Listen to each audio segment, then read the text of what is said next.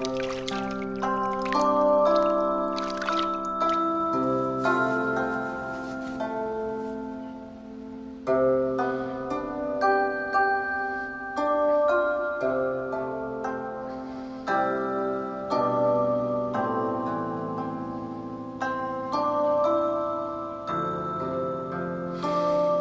爷，少爷，哎，你眼睛好了？嗯。给苏大人的扭伤药我找到了，这就给他送去。哎，飞跃，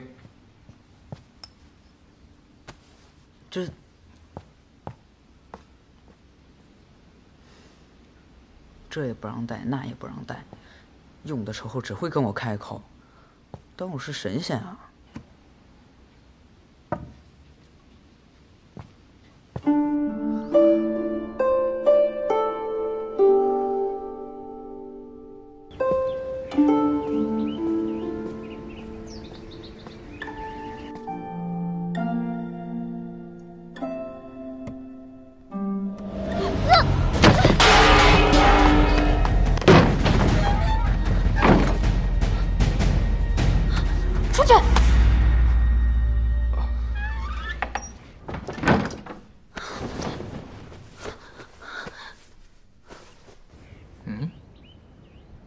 大家都是男的，我躲什么躲？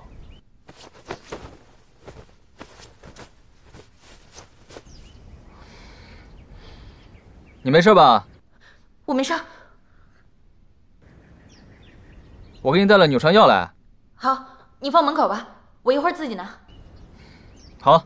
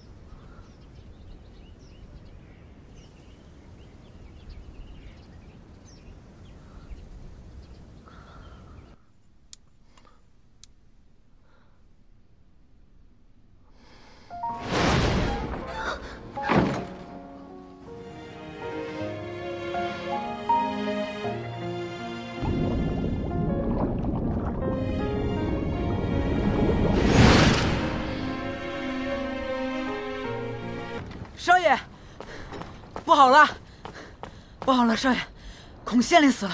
什么？原来上吊死的人这么可怕！哎，如霜，你别去，容易做噩梦的晚上。哎呀，我又不害怕。再说了，这死人又不能说话，又不能动的，有什么可害怕的？同样是男人，看看人家苏大哥。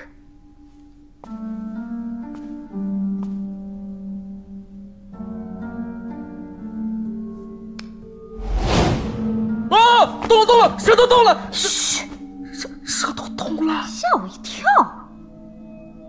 谢兄，你不用害怕，这是正常现象。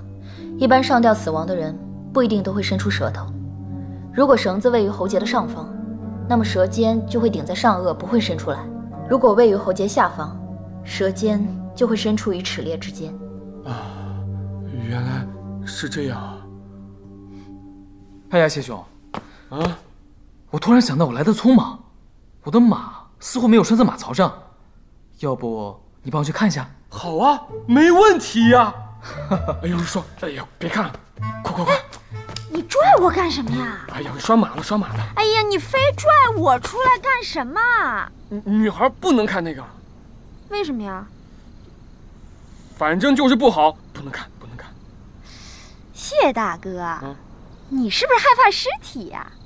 我怎么可能害怕尸体？我堂堂七尺男儿，我能怕那个？哎，那你刚才在那抖，霜，那个马一会儿就跑了。腿在抖哎！我腿没抖，我昨天练。你脸色都变了。昨扎的马步可能比较累。怎么样，是不是被人灭口了？就目前的线索来说，他的确是自杀的。简单来说，自杀和他杀最大的区别，就在于绳套和脖子之间形成的锁钩特征不同。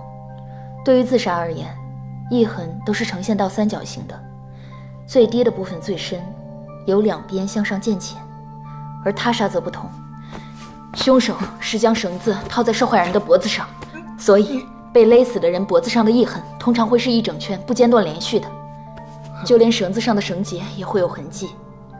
相比于自杀者所留下的翳痕，这时受害者脖子上的翳痕应该会更细致、更完整，也更浅。苏兄啊？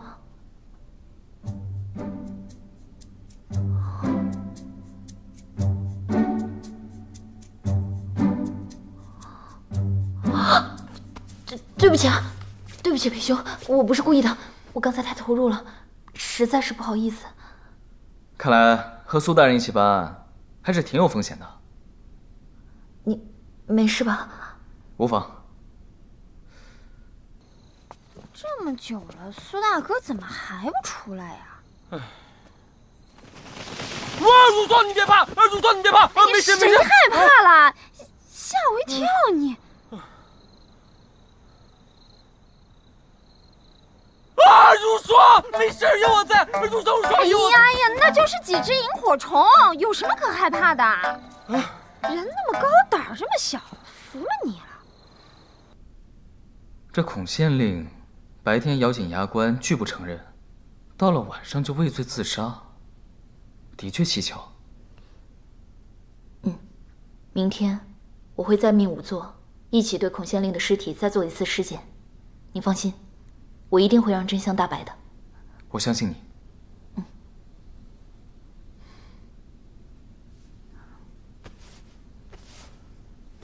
裴兄，这个给你。你的捐精给我做什么？你还是遮一下脖子上的勒痕吧。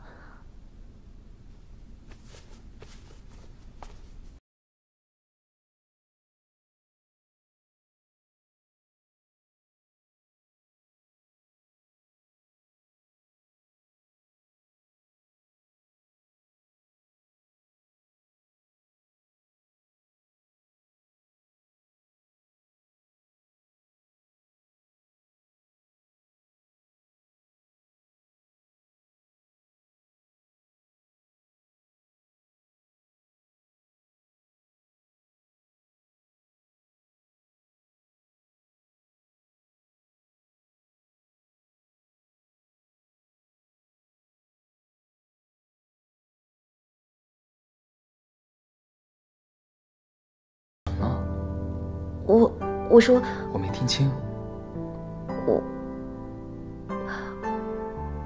我对不起。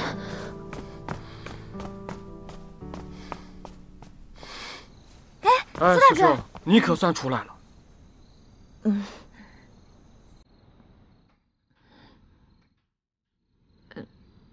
你们看我干嘛？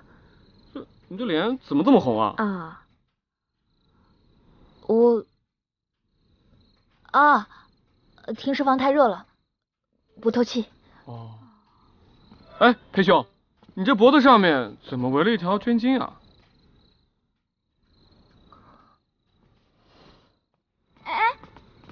哦，停尸房阴气太重，太冷了，御寒用的。啊？